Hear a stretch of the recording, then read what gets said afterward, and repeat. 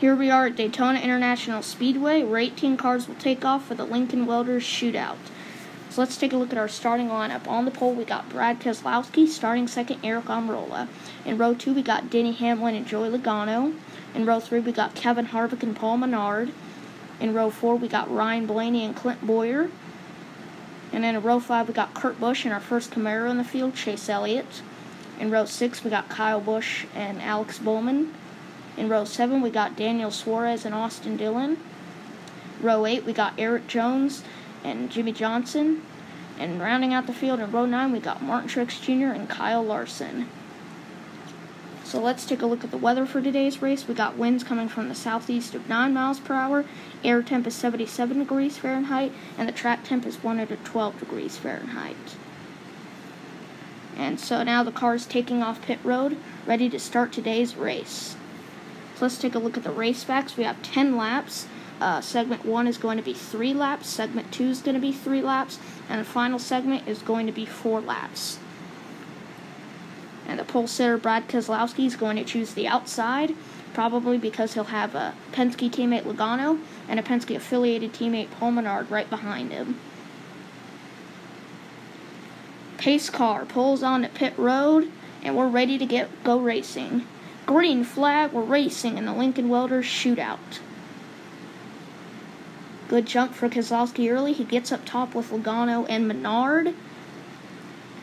And now going down the backstretch, then we got Eric Almirola in 4th, Clint Boyer in 5th, a couple Stewart-Haas cars. Oh, a spin in the back, caution already, and it's Daniel Suarez. Looks like Kyle Busch was trying to get up high. He misjudged it and clipped Daniel Suarez. Yeah, you can see it right there. So they're both coming to pit road. Daniel Suarez will take 4 tires. Kyle Busch will take 2. We're going to go to break.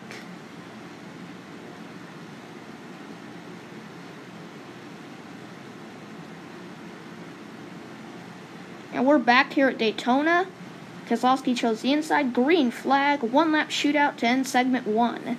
Keselowski blocking top, bottom, 3 and 4 wide throughout the pack. Denny Hamlin coming to the inside, but Keselowski's going to hold them all off and win segment number 1. And all these segments are as we go to break.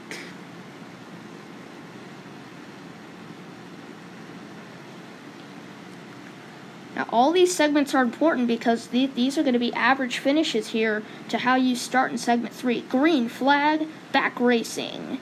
Brad Keselowski leads him early. Blaney trying to go up top, but Brad makes good blocks. Joey Logano side by side with Blaney for 2nd. 2 to go in segment 2. Can Keselowski hang off? Logano, oh, and into the wall, the big one. Ryan Blaney's in it. Paul Menard. Huge wreck on the backstretch. Let's take a look at what happened. It looks like Blaney thought he was clear of Logano, so he went up high to try to block him. Yeah, you can see it right there, and then everybody else behind just stacked up. There's the cars involved. Logano, he has a little bit of damage. He'll come to pit road and repair that, but he should be okay. And that's the end of segment 2. It's going to end on a caution with Brad winning it. And those are the averages that decide the lineup for segment 3. So, yeah, of course, Brad's going to start at first, but unfortunately for Logano, he'll have to give up that 2nd to go to the back. And here we go, green flag, racing at back under green in segment 3. Denny Hamlin, oh, and into the wall, Alex Bowman. And, yeah, just misjudged it like Blaney did, went up high and blocked Logano. Green flag, back racing in overtime in segment 3. Kurt Busch trying to hold off Kevin Harvick. And down the backstretch, Harvick trying to make moves. Up top, down low. White flag for Kurt Busch. Can he make it work? Harvick up top. Good push from Logano. He gets the lead. Down the back straightaway for the final time. Harvick blocks top, bottom. Through 3 and 4. Harvick's going to hold them all off and win the Lincoln Welders Shootout.